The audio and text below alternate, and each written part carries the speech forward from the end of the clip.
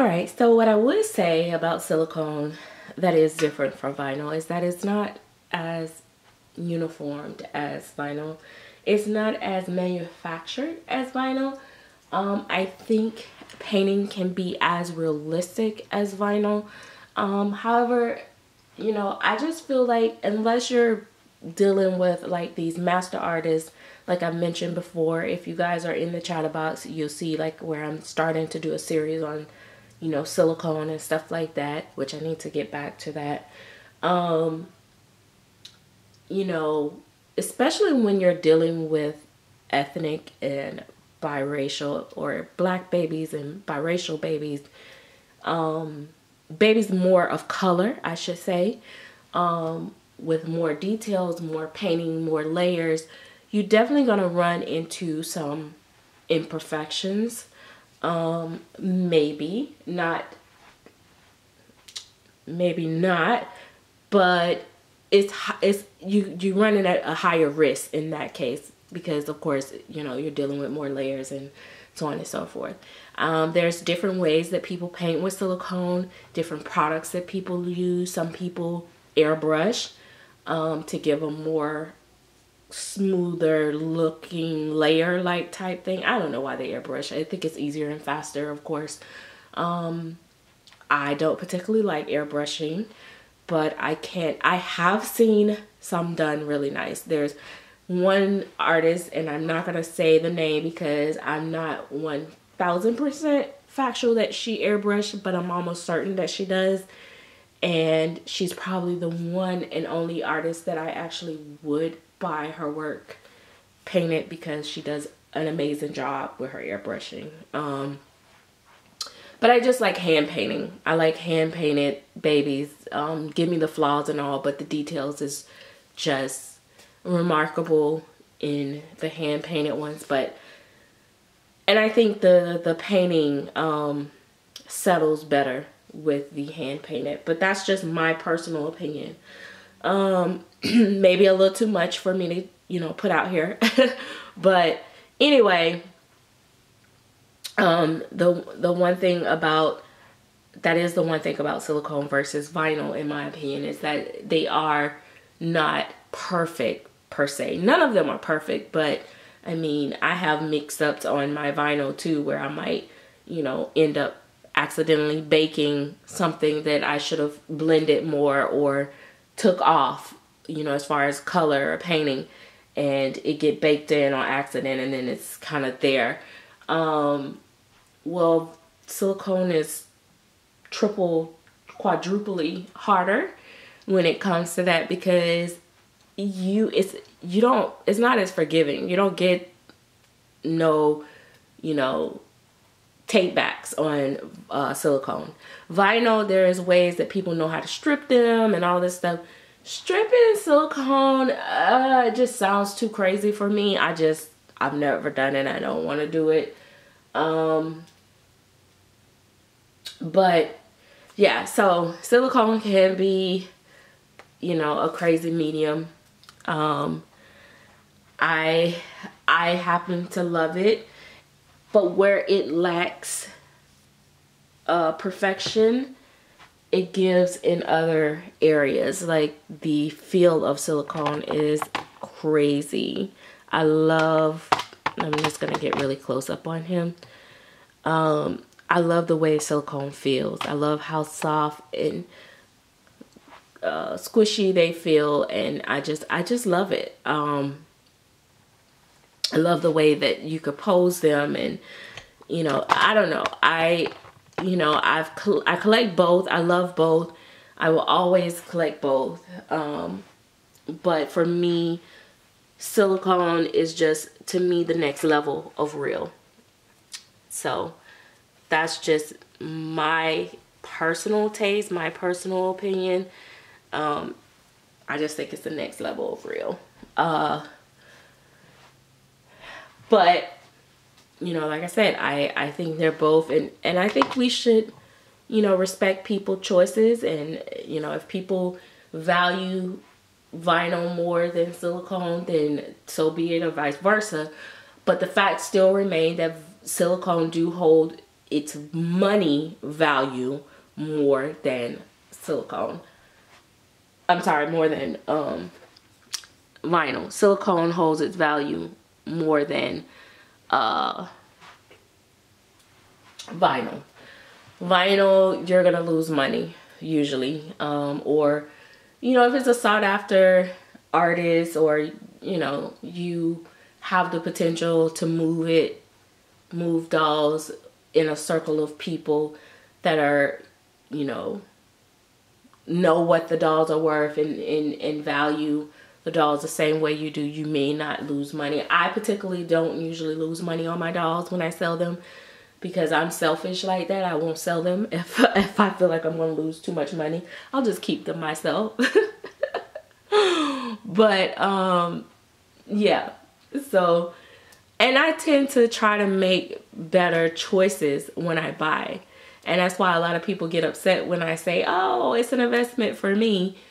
That's why I don't invest in something that only I like.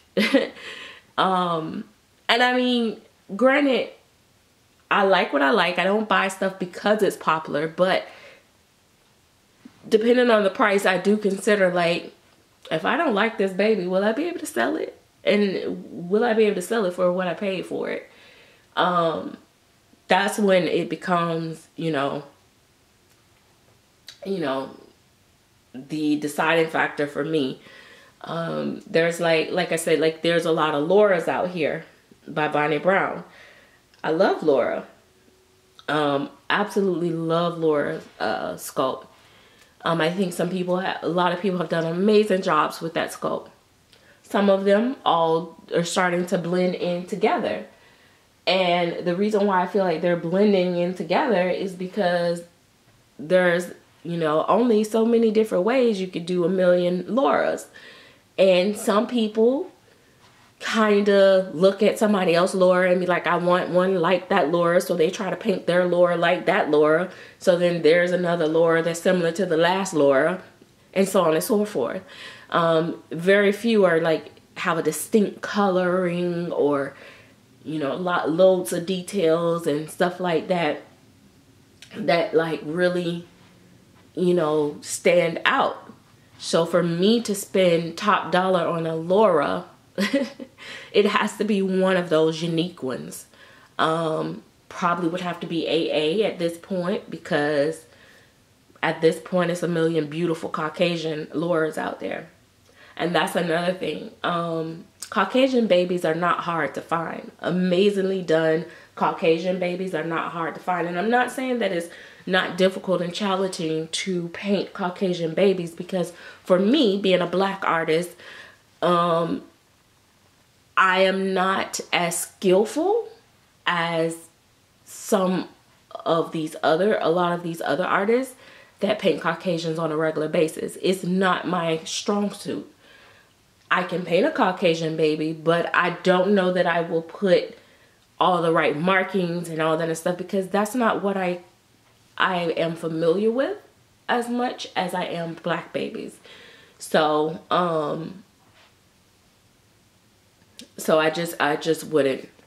probably wouldn't do well. But so I'm not saying that it's not well, I'm not going to say I won't do well. I could do pretty good. I did a few that actually was kind of really cute. But they're more peaches and cream type, or what I call peaches and cream.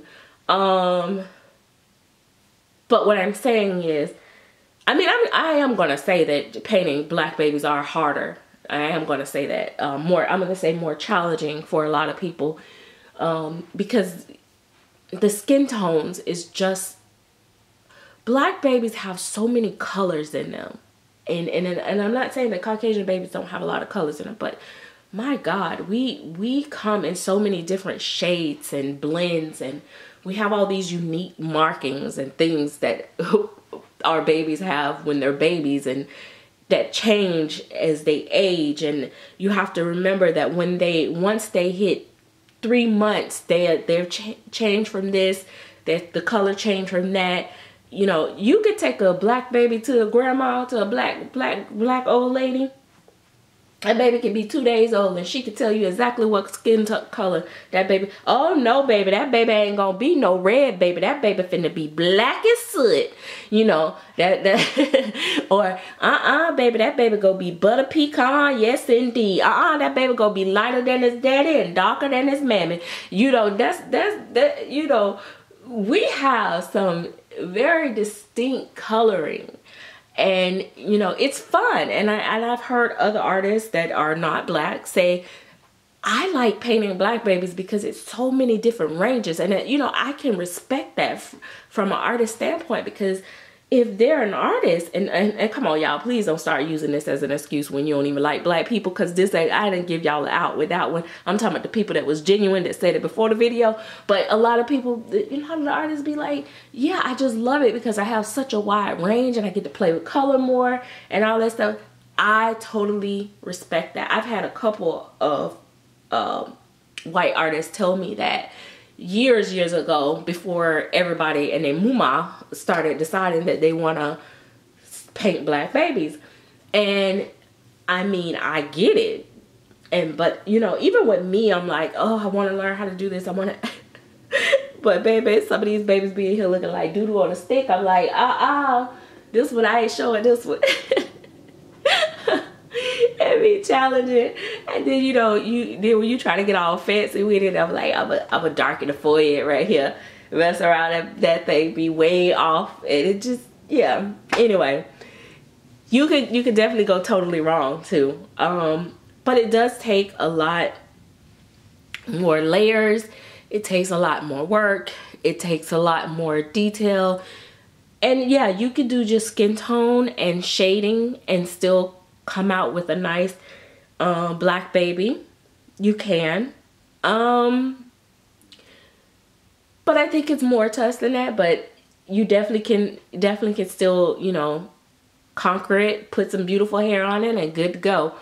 For me, I see that, and that's the other thing. Like, I think you could get away with that with the black babies, but for me, with my Caucasian babies, white babies, I want the works in them, and that's why I don't paint them myself. I don't got all off topic, but that's why I don't paint them myself. Most of the time I buy them. Like Austin, I bought him because I can't paint like that. I mean, honestly, I think I could paint.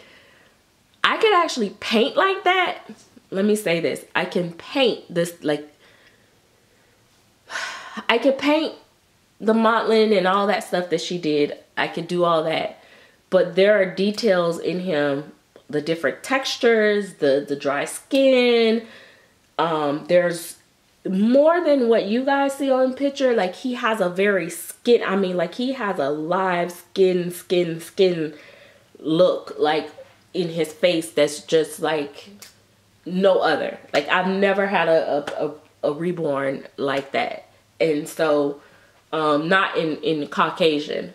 And so, and I'm very particular about my Caucasian babies because I'm black and I like babies that look familiar to me. So when I get a white baby, I want it to be as realistic as it can be. I want all the works in it because I know I can't paint them myself. So when I do get one, I want the best of the best. And so I feel like I've got one of the best of the best. I think it's some more out there that I would love to see in person. So that's why I said, let me just hold on to Austin. Because Austin is, he's awesome.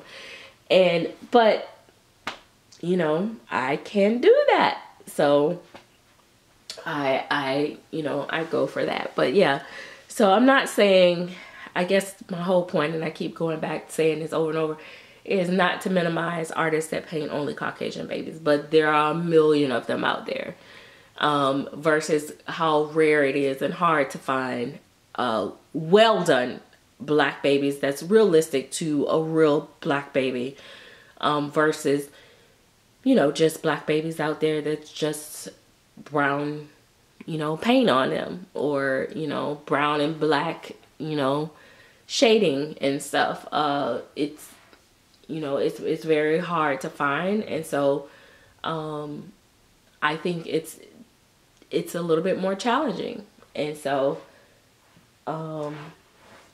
but in the process of getting there in making these babies. A lot of times there's a lot of errors that go on behind the scenes, and sometimes they're just not going to be super perfect. And especially with silicone, people be like, oh, you can do it. Go darker, go darker. You can do it. You can do it. Oh, I know you can do it. And who's going to replace this $2,000 kit when I mess it up? Yeah, that's what I thought. Are y'all going to buy it when it come out looking like gooey mess? Because, yeah, it's so easy to mess up with silicone. And then, like, you know, like the colors, like mixing. So I mix my colors for the vinyl and I mix my colors for the silicone. Pretty much the same color combinations. I use pretty much the same painting colors. And so when you do that, hold on, I'm gonna show you guys. I don't know if I showed you guys this before.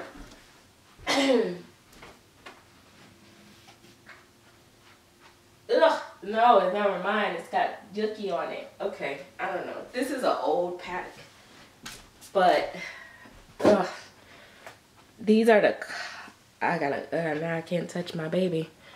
So these are like silicone colors that come. It's a sampler for smooth on. Ugh. And this is, so it comes with. Let me see. Here we go, here we go, here we go.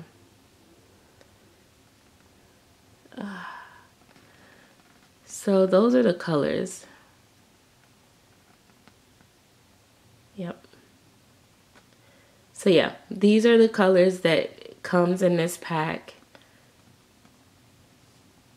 And that is, I think, is it 9 colors? I think it's 9. Yeah, it's 9. It's 9 colors. And that's what I use, guys. Let me wash my hands over here.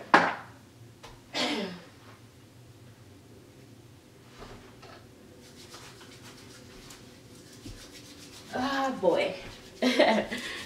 Sorry guys. But yeah, yeah, so those are the colors that I use with silicone, and pretty much kind of use those same colors to paint my reborns.